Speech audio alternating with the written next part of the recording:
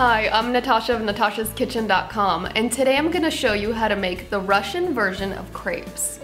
There's just something so special about crepes. Did you know there are entire restaurants devoted just to making crepes?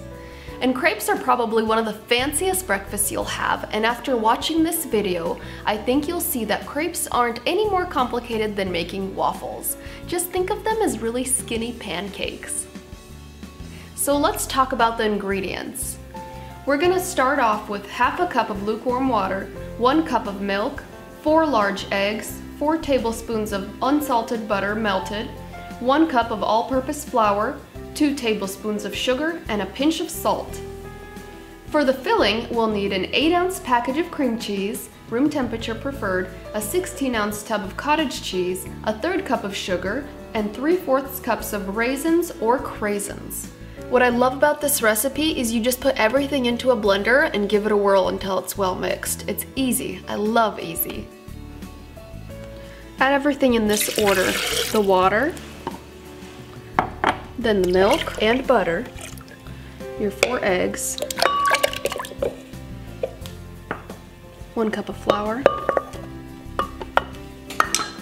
your sugar, and just a pinch of salt. Put the lid on and mix it just until it's all evenly blended.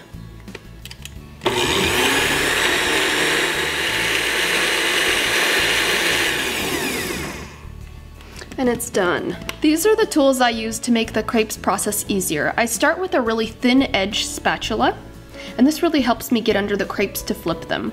Then a small ladle, and if you don't have a small ladle, go ahead and use an ice cream scoop.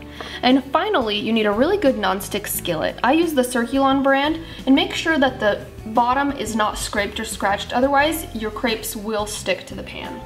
Heat your nonstick skillet over medium heat, and add just a small dab of butter. Let that melt and just swirl it around the bottom to coat it. Then we're gonna ladle your batter into the skillet. And as soon as you do that, make sure that you swirl the pan right away. Once you can easily get under the edge, go ahead and flip it over. And just saute for another 30 seconds or so. You can tell when it's done because it has a really nice golden top. Transfer it to a cutting board to cool. And don't stack them on top of each other while they're hot. Let them cool down a little bit. Oh my gosh, honey, I can see myself in the reflection of the lens, and this is really freaky. Okay. Oh my goodness, I had to eat it. I have to eat one before they're done. They're so good. That's what's great about these, isn't it? This makes about 15 really soft and perfect crepes. You're gonna love these. Rinse your cottage cheese in a fine mesh colander and just continue rinsing it until the water runs clear. Once it's done, drain the water well. You'll see individual curds of cottage cheese. Go ahead and transfer this to a flat-bottomed bowl. Next, you're gonna add an 8-ounce block of cream cheese and 1/3 cup of sugar.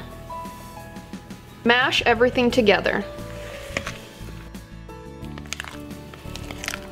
Once it's pretty well mashed together, it's done. It's not gonna be smooth. As you can see, it's still pretty lumpy, but that's okay. Our crepes are ready. The cheese filling is done. Let's finish these up. You're gonna start by putting a generous amount of cheese right in the center and just spread it out to the edges.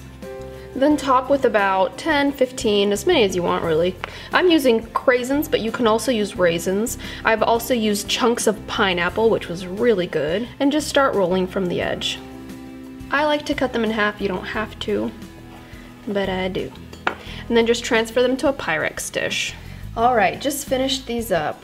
This means crepes for breakfast for the next few days. Yum, I can't wait.